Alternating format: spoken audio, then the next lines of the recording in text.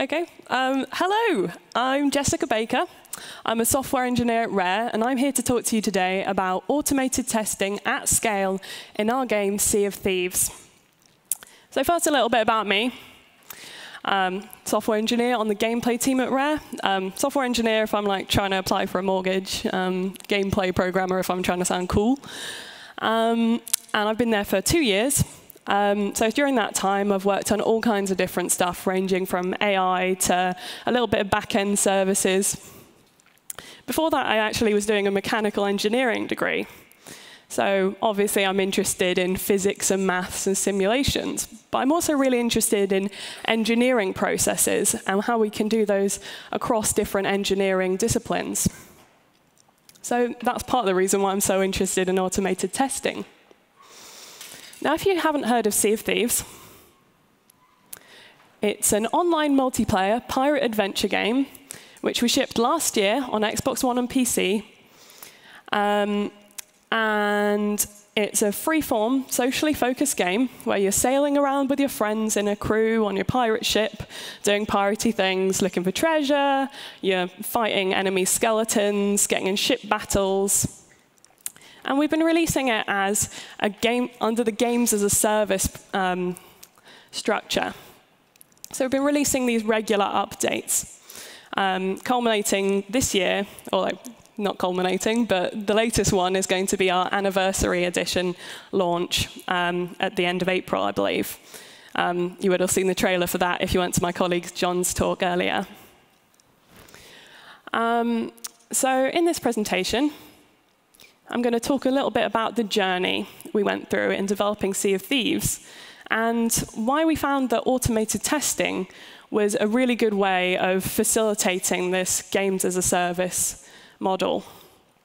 I'm going to give you a little bit of an overview of Unreal Engine's automation system, what it gives you straight out of the box, although I won't be covering everything you could possibly use, mostly what we've been using, which is actually we're developing with 4.10 rather than the most up-to-date version. So there may be more that I won't be able to cover here.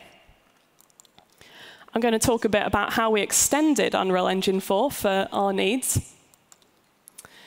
about how we use our tests and how we get a change from a developer all the way out to general release as bug-free as possible. And lastly, a little bit of the sort of pointy end of automated testing, actually writing effective automated tests that do what you need them to do.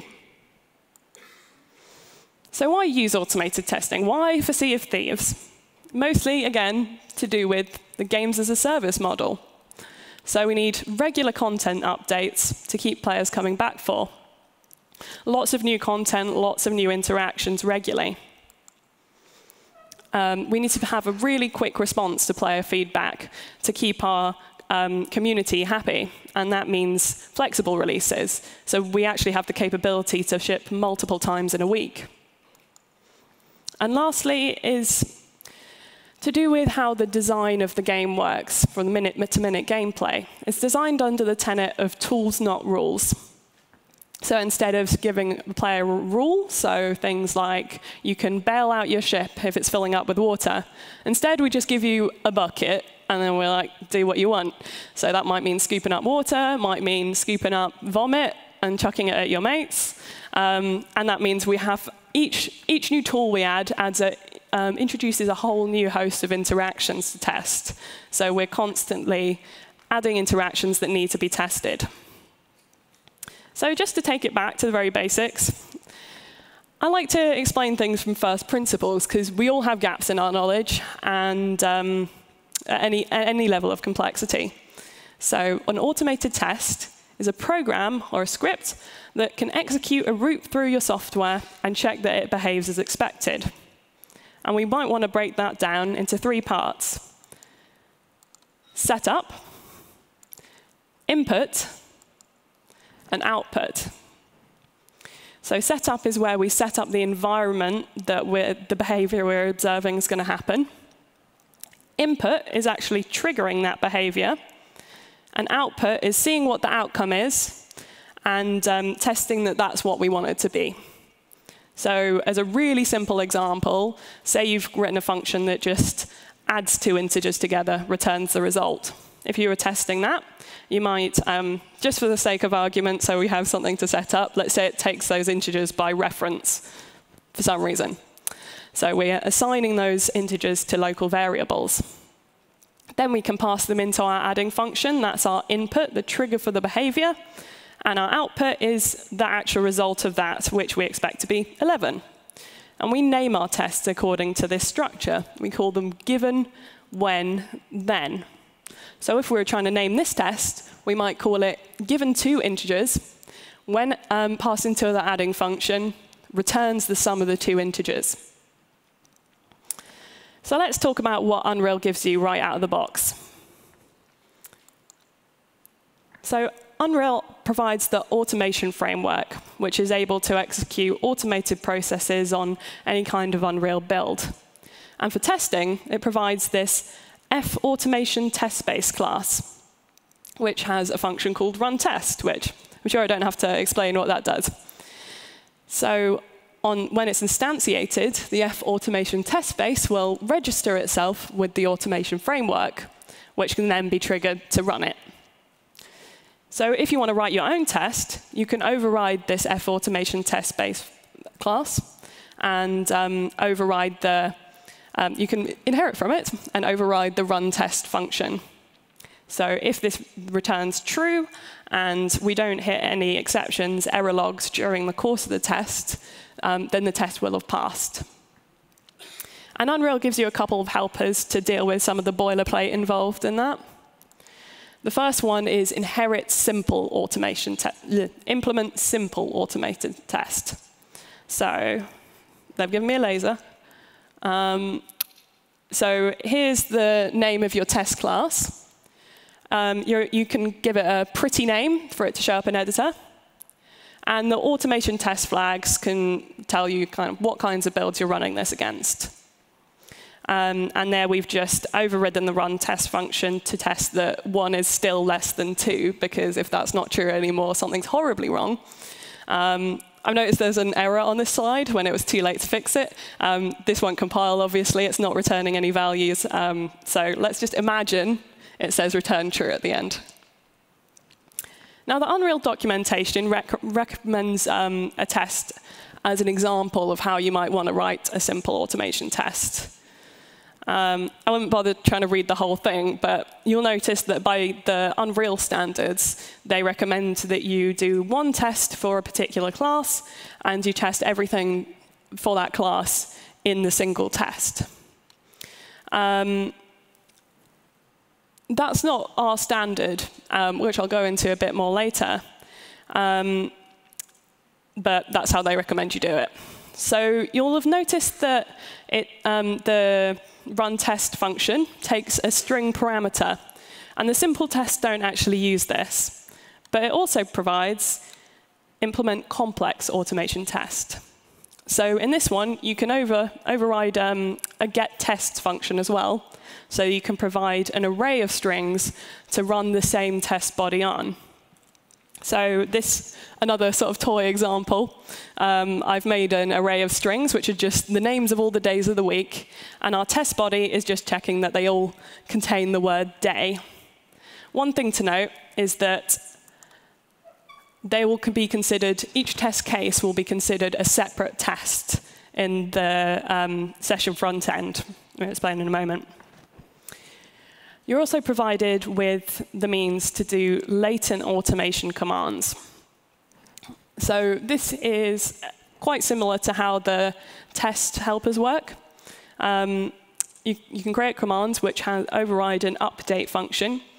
And this will keep running every frame. It'll run this update function every frame until it returns true.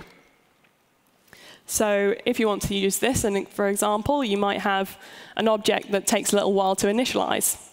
You can kick off the initialization and then run this automation command, which might check every frame, is this object initialized yet? And when it is, then it returns true. Latent automation command is finished. So for running automation tests, you have a couple of options. First is the session front end. I think you can attach this to various kinds of Unreal build, but it's definitely available in the editor. and this will list all the tests that are available in your build.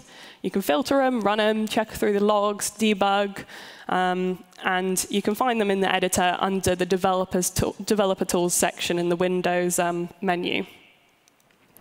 You can also run tests through the command line. So we use this to integrate with our continuous integration software, TeamCity. So TeamCity is able to execute various jobs on our build farm automatically. So we use it to build our builds, we use it to distribute, deploy, but we can also use it to run test suites on our builds. So we do this regularly, and the most regular one is every 20 minutes, up to overnight. Obviously, the 20-minute ones is a much quicker test suite. So we choose the quick tests, but also the ones that are most critical for everyone to keep working. So things like tests that check that the game will boot up and run. And the last one is we've also rolled our own tools for unit testing. Our unit test runner tool works very similarly to the session front end. You can filter, run your test, check the output, debug. But it just reduces the overhead of having to spin up a whole editor if we want to use the session front end. So a better use of this complex automation test helper than checking that day spellings are right is you can use your getTest function to get the asset reference strings of all of the maps within a map test directory.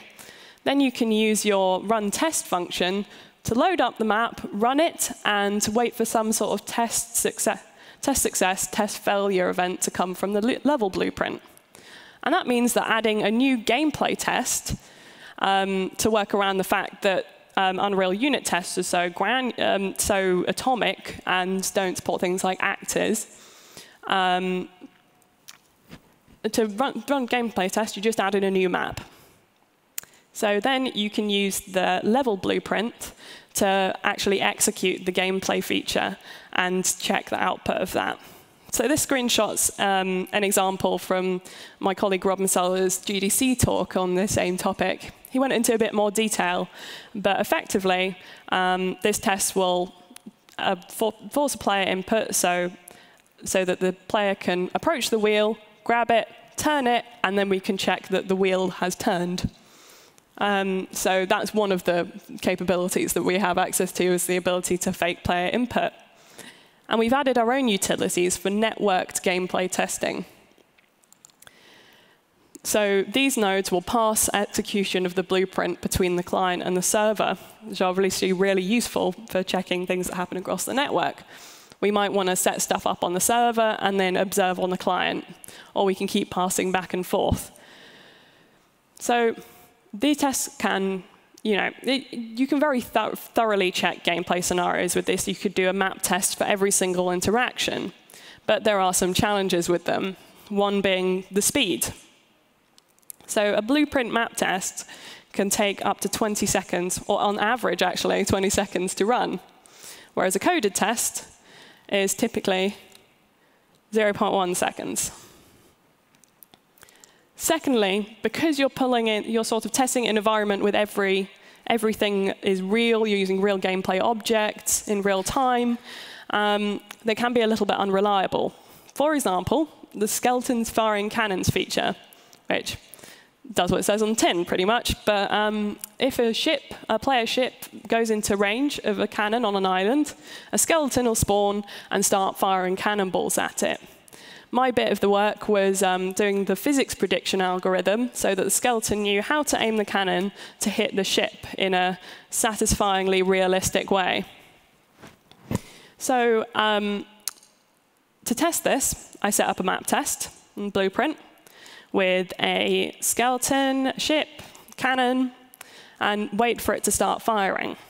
Because we want to make sure that it's landing, a cannonball can land near or on the ship. And we can check that if that happens by checking the cannonball every frame and seeing if any of those checks it's within range of the ship.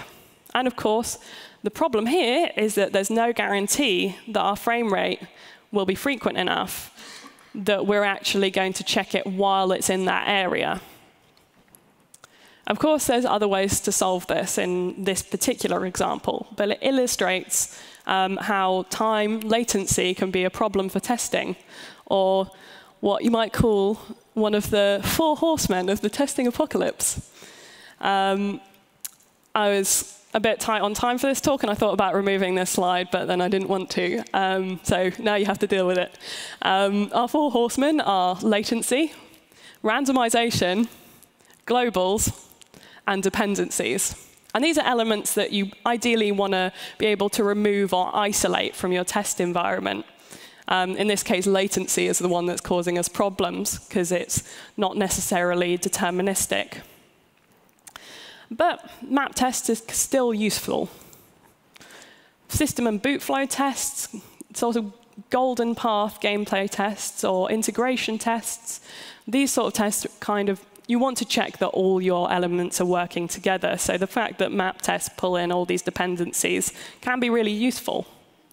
But if you do want to check every sort of permutation of your gameplay, what we did is we took it all the way back to F-automation test space.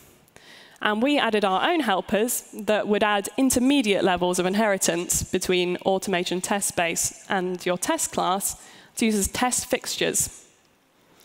So these will provide utilities that can be applied to every test, so that you don't have to repeat yourself. And one of these can just be setting up a map test in code.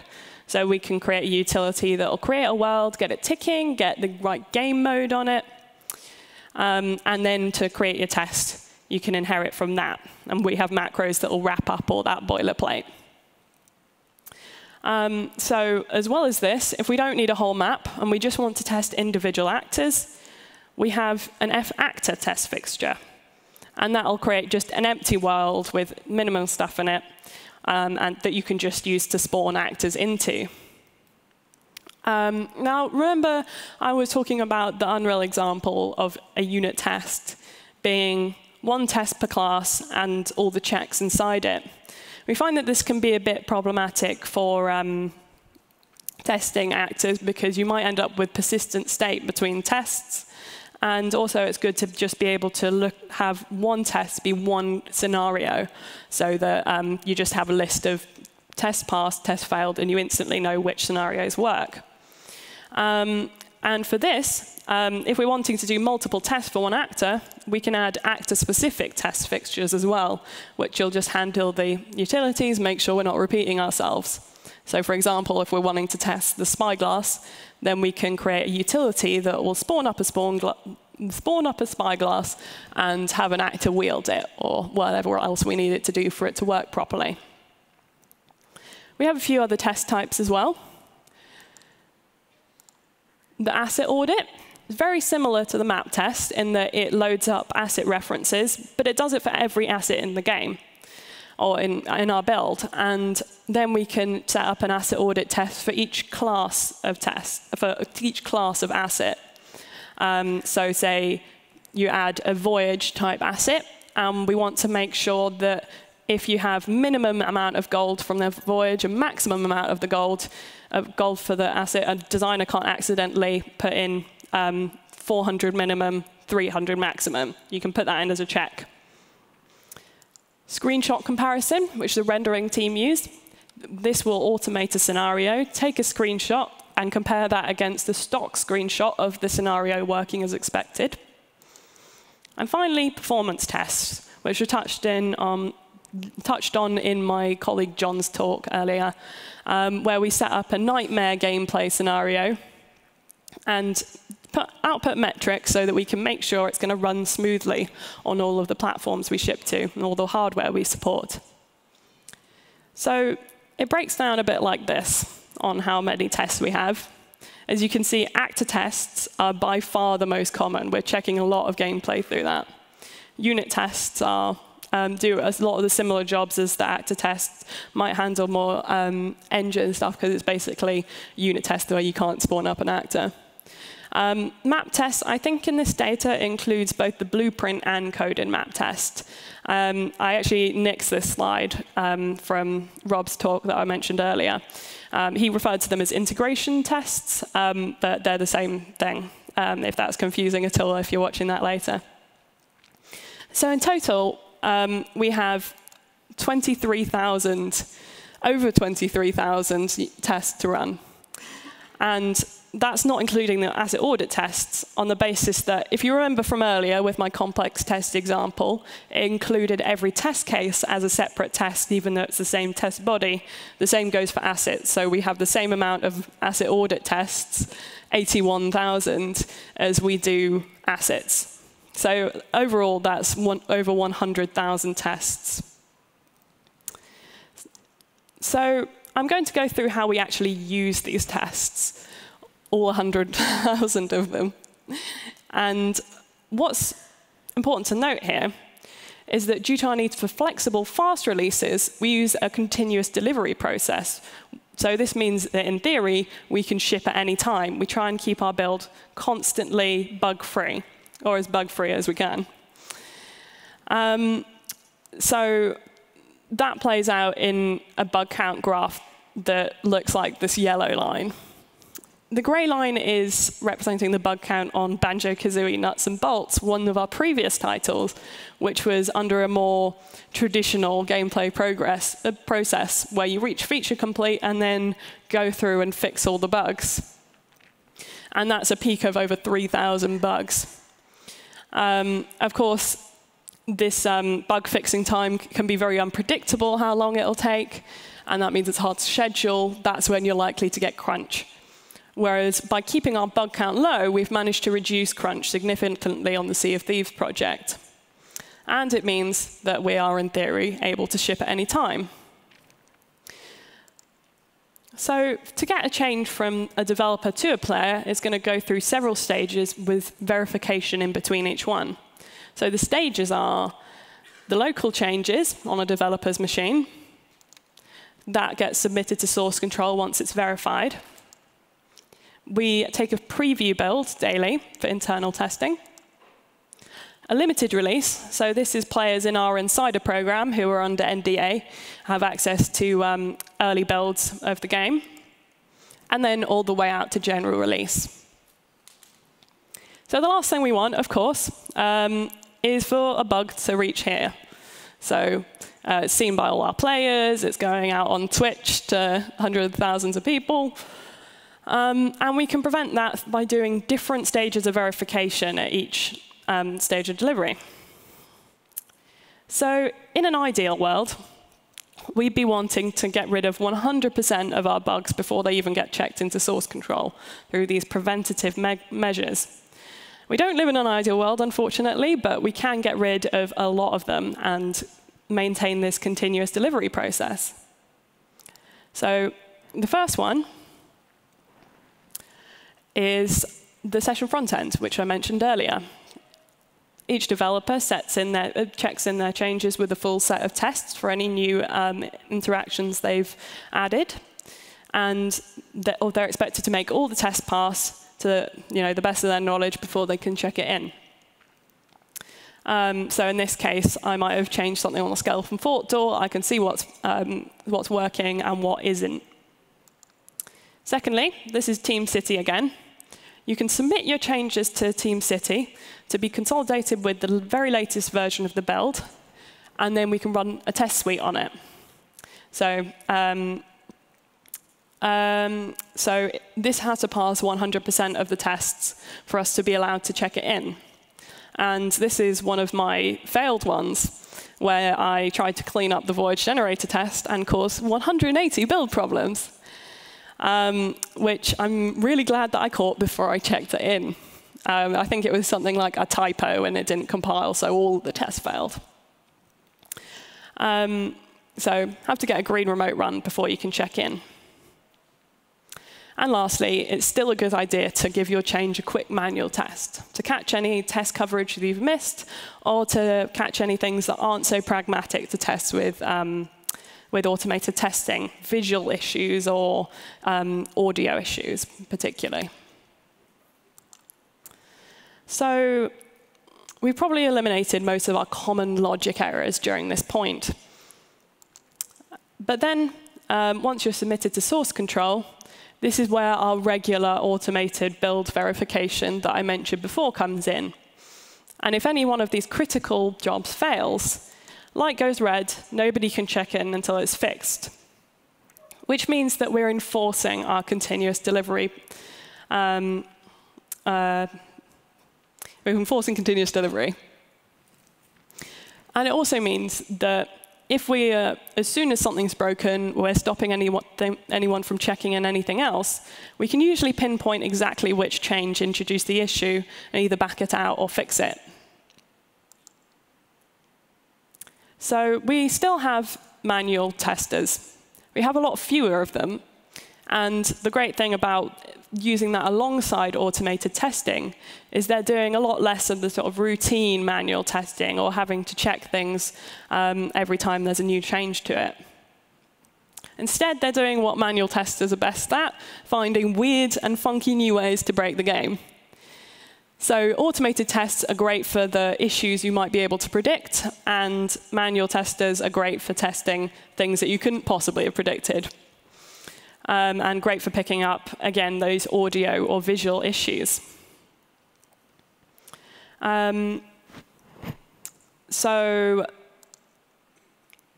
when it goes out to players through the limited release, we obviously don't want any bugs to reach any players at all, but if they do, then this lets us pick up some of the lower repro bugs. So if it only happens every 1 in 1,000 times, then we might not pick it up with our manual testers, but the reporting here is really handy for picking up things that are low repro. So one of the things that makes people nervous about this kind of process is this sort of front-loading of quality into this first section. So we're doing all these checks before you're allowed to check things in. And I say, like, doesn't it take a really long time to get a feature done? And the thing is, you're saving time later by checking the quality now. That comes back in a lot fewer bugs. And it's so much easier to prevent a bug than it is to dig through your 3-month-old code later, which has been changed 6 times since, and try and figure out what's going on from that. And another nice thing about it is, one of the things about the manual testing is if they discover an issue that could be caught by an automated test, we can then add in a regression test to stop it from being broken again. So a nice thing is that even though we're constantly changing the game, adding new things, generally, if things break and we fix them, they stay fixed, which is much more sustainable when we're constantly adding new things. So lastly, I'm going to talk about some best practices for actually writing automated tests and how you can make them effective and descriptive of what's actually where the issues are in your game. And that's another hang-up about automated testing. It's more trouble than it's worth. You have to rip up your production code to make it testable. And I definitely felt the same way very early in my automated testing career, so much so that I tweeted this back in 2017. It's all fun and games until you have to write the tests. So now, thanks to some good practices I've learned, and I can write good testable code straight up without having to rip it apart, fix it later, figure out how I'm going to test it. With that at the forefront of my mind and using some of these techniques I'm going to go through, I feel much more positive about it now. It makes me think about my use cases, makes me think about my interface, and because obviously I do it so well and perfectly every time, it's a joy to write the test. So if I could edit the tweet, I'd probably make it say that. So as an example, I'm going to use our alliances feature.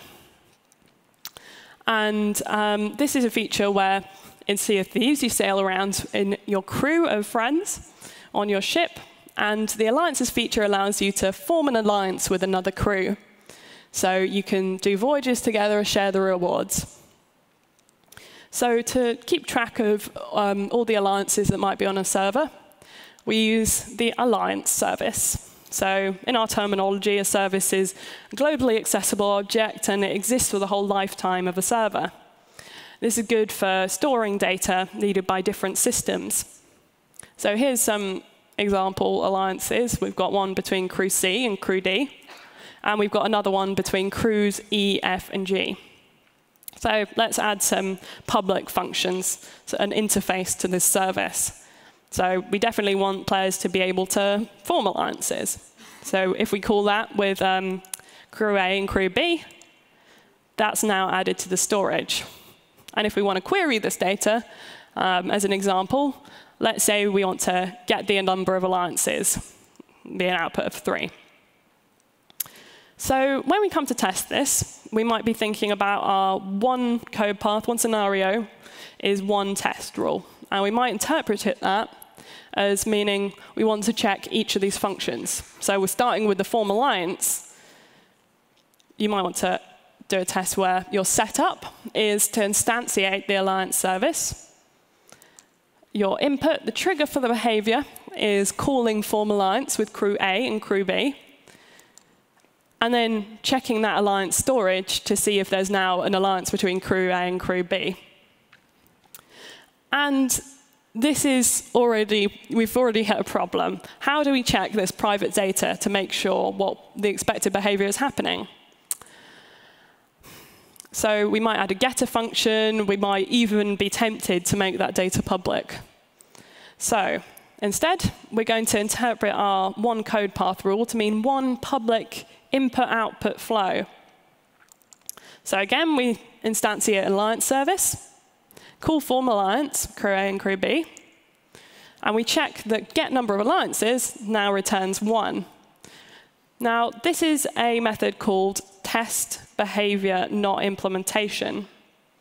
So instead of testing that certain triggers create certain internal states, we can examine actual use case flows to check that they behave as expected. So this prevents, one of the benefits is that the internals aren't affecting whether the test passes or fails. And it's really helpful for refactoring, where you're changing all the implementation, but you want the behavior to remain the same. So do your tests still all pass when you change your code. So let's talk about another one of our horsemen of the test apocalypse, dependencies. So if another class or a function is dependent on the alliance service, we want to avoid the implementation of the alliance service from affecting their tests. So imagine we're not writing tests for the alliance service this time. Instead, just say, for fun, we have a server friendliness service that queries the number of alliances on the server to determine how friendly the server is. So, an example, if there's more than 2 alliances, we're going to label it a friendly server. Otherwise, it's a curmudgeonly server. And we're going to try and test this. Note that we're not testing the alliance service. We're writing tests for the server friendliness service. We don't care what the alliance service is doing. We just want to make sure that this works on the server friendliness service. So for that, we're going to have to make sure there is an alliance service for it to query. And if we're very good, we're testing behavior, not implementation. We're going to call form alliance 3 times to make sure there's 3 alliances to get. And then we can call this customer function on the server friendliness service and check that we've got that output. Server friendliness is set to friendly. So what we can do instead is add an interface to the alliance service. And this doesn't necessarily have to be a one-to-one interface specifically for the alliance service. It could be, say you've got a container which is holding items. It might want to refer to the items via a storable interface. So we're adding our public functions to this interface and querying the alliance service through that interface. This means that in a test environment, we can not bother using the real alliance service at all. We can use the mock alliance service. And in order to make this get number of alliances call return 3, which is the input we want for the test, we can set just a random int of number of alliances to return to 3, and override from the interface the get number of alliances function to just return that. Or just make it say return 3 if we're only using it in this test. So this means that in our test, now all we need to do is set the number of alliances to 3. It is a little bit more boilerplate, but one of the good things about this good practice, mocking out dependencies, is that we don't have to know about the internals of other classes. We just need to know about their interface. And it means that any changes or breakages, because before we were relying on these form alliance, get number of alliances function to work for the server friendliness test to work, we're no longer reliant on that because we're not using the real alliance service. So the next point is also about isolating functionality, but that's doing it through the design of the interface. So let's forget about the other functions we had before. And we're writing tests for the crew class, which representing a crew in game. And say this has some functionality, which probably already looks dodgy to you. It wants to check if it should share rewards with another crew. And it wants to do that by querying the alliance interface. So we'll say, OK, so you want to know who your allies with? Here's all the alliances that we're storing. And we're doing it very nicely through the interface, of course. So we're going to cycle through these alliances, find if there's an alliance that contains its own crew ID and the other crew's crew ID to check that. And then even if we're mocking out the alliance service in a test environment, we have to know all about how it actually stores alliances. And if that changes, we then have to update all the crew tests, which is a nuisance. So instead, we're going to care less about what the alliance service actually does and just ask it for the information we need. So you might start by saying, actually, I just want to get the crews that I'm allied with, which on the crew side involves much less alliance-related gubbins. We've moved that all over to the alliance service. And our code looks much more concise now. And then our test, all we need to know about is crew IDs, which the crew already knows about. Or we could be even more concise than that. And we could just check, am I allied with this other crew? Which just means that what it means for crews to be allied, the crew does not care about that. All it needs to know is that they are. And that makes the testing all that much easier. So this principle is orthogonality. Treating each class as a black box that only provides the information that you need to know about it, and keeping that logic internal as possible.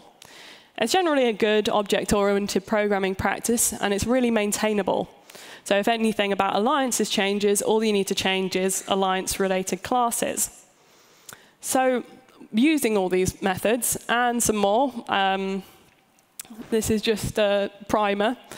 It means you not only get instant feedback on how your code's working, but it also makes you think about thoughtful interface design by making you actually use your interfaces straight away. So in summary of what we've talked about today, Unreal provides basic automation testing support out of the box. It's quite straightforward to extend that, and you can get really good returns, really thorough testing out of that. It makes a great companion for sustainable games as a service through things like making sure that bugs stay fixed. Enforces good object-oriented programming practices by making you think about your interfaces. And it takes care of all that routine testing so that the manual testers don't have to. Now, of course, I'm here to tell you that automated testing is great, and I do think that. But I'm not going to make you think that it's going to solve all your problems. Not a silver bullet. And that's very illustratable through my favorite Sea of Thieves clip of all time, mostly because of this guy's reaction.